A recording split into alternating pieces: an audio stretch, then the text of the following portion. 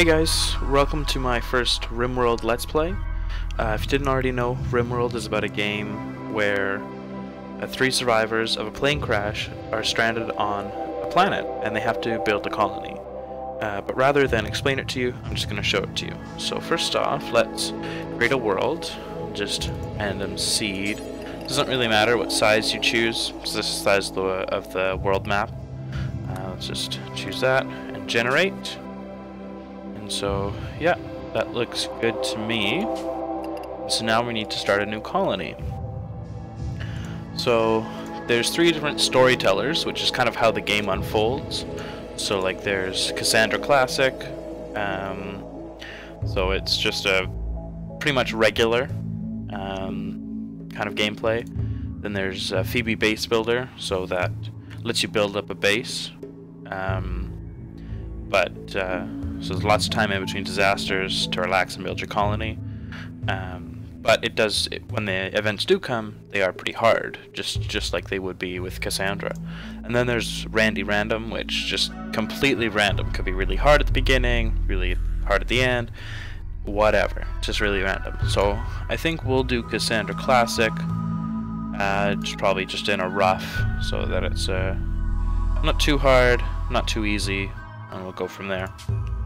And we'll choose the planet we just made. Alright, now let's look through the planet and try to find a place to live. So we could live up in the tundra, so this gets really hard to get food because it's really cold.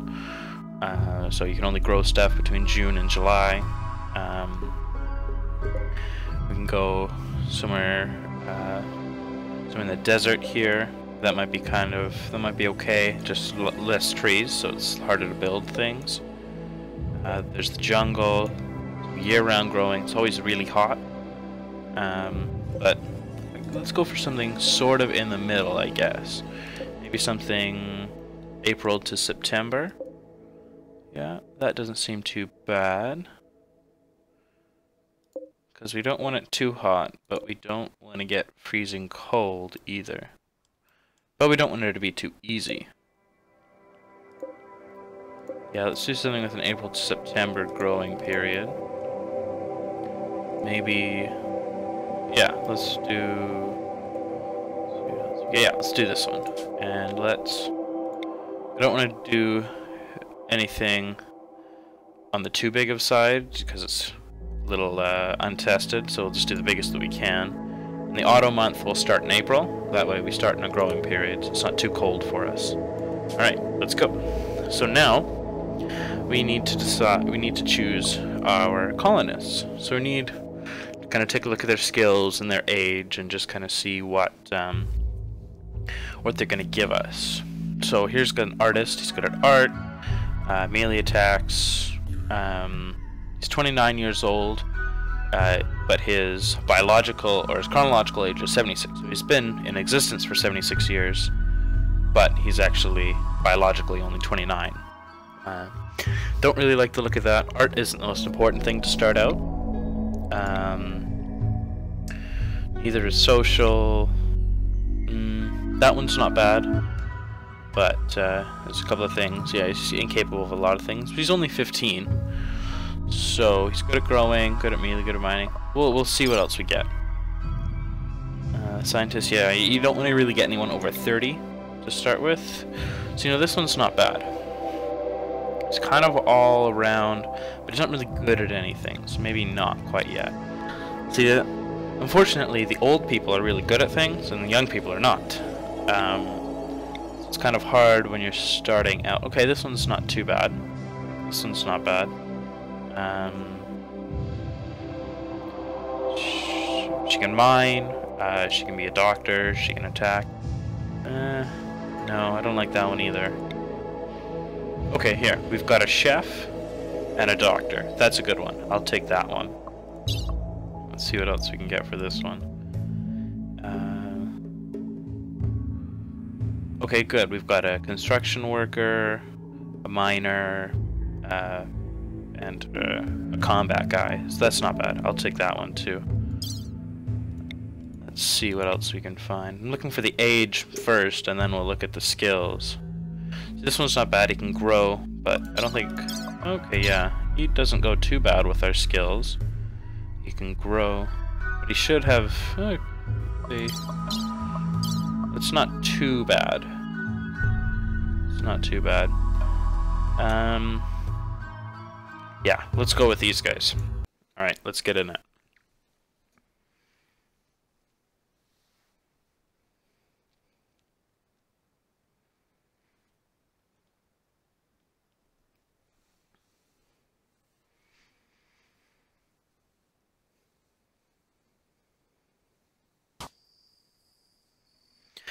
Three of you awake in your crypto-sleep sarcophagi to the sound of sirens and ripping metal. You barely get to the escape pods before the ship is torn apart. Sometime later you land on an unknown Rimworld. As pieces of the shredded ship fall around you, you start making plans to survive. Alright, so looks like our colonists survived the plane crash, and let's get into the game. So first things first, I'm going to want to pause the game.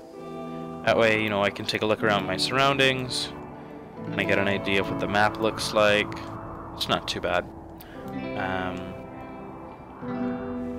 So here we've got the items that kind of spawned with us. So this is silver, it's kind of like the currency in the game.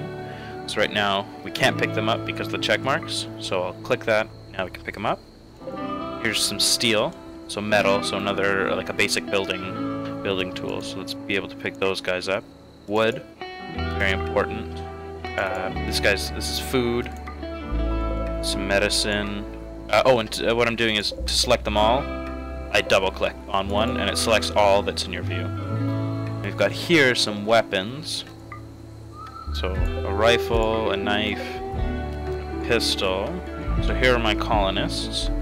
Technician, a chef, and an oaf. So if we take a look at their skills here, so she can't shoot, but she can melee, so she should probably pick up the knife. He's not bad at shooting, so he's not the greatest at shooting, so he'll get the pistol. He's better at shooting, so he'll get the rifle. So now let's try and find a place where we want to actually build a colony.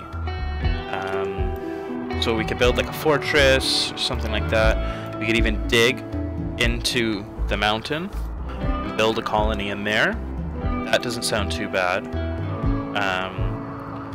These little holes here are what I'm kind of looking for, because these are geothermal energy.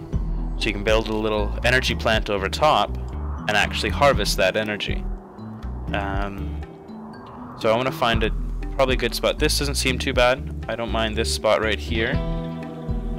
We've got a little almost pre-built building here, so we can probably get just a little starter house there while we get everything else built. So I think I'm gonna have my colonists come down there. I think that's the best spot. Alright. So there's some more silver, so let's select all that. Some more metal too. Alright. So what I'm going to do is click this button down here. Kind of brings up the stuff you can do. So these are the orders that we can do, the zones we make, production, structures like walls and stuff. So first comes first, we want to build a stockpile. What a stockpile does, it allows our colonists to drag like the wood, the silver, the steel, and the food and stuff over to the stockpile. So we'll put our stockpile right here. Right, and they'll drag all that kind of stuff there. And then second thing is a dumping stockpile. So for any garbage stuff like these kind of slag rocks or dead bodies and stuff, we'll just want them to drag them over here for now. Just to... Oops, I didn't want that. Just to get started. Alright. And if we want to make this a little bit of a home, just to start out with, let's go to structure, and instead of steel wall, we'll make wood ones because it's a little bit cheaper. And we'll fill it in. And instead of filling in this one, let's go to the door, and we'll fill that in. And then we'll want to build some beds for the colonists. That way they don't have to sleep on the floor, because I hate that. So let's do bed, bed, bed. That should be good.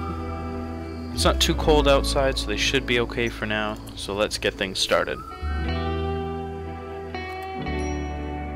So C's needs to build a room, open the info card, and colonist needs bed. Alright, well they'll get all that kind of stuff sorted. So while they're doing out,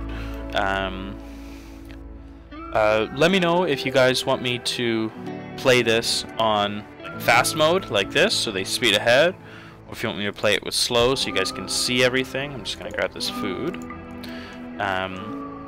Yeah, just let me know what you guys would prefer to do, because I'll certainly do whatever you prefer. So just put down in the comments or something like that. For now, I'll play it slow. We'll just get things started. I think just to start, we'll get this little base built, get the beds up, and then maybe start a little growing area. And I think that'll do it for this episode. So while they're kind of building that, what I want them to do is, if I go to Orders tab, I want them to chop the wood. So if I choose chop wood and I'll select an area, it'll select all the trees that are available to be chopped. So I'll do that so that way we can get some wood. Harvest will, if you see these berry plants here, what they'll do is they will get us berries. Oop, I don't have any berry plants. There's some. Oop, but they're too young. Let's see if I can find any. Oh, there's a couple down here, a couple up here. Alright, so that'll get us some food in the meantime. And now, let's start a bit of a small little growing zone next to here. Something like that. And, what should we grow here? There's plenty of things we can grow.